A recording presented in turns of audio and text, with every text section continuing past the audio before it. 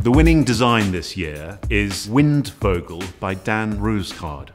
This is a great project. The idea is basically kites are flown up into the air, and within the kite there's a mechanism to generate electricity.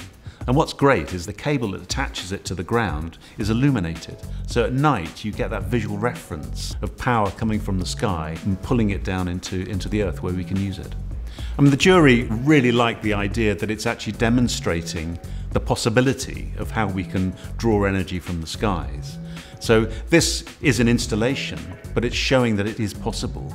And for the people that actually see this installation, they make that visual reference that the energy is up there and we can utilize that and draw it down to the planet.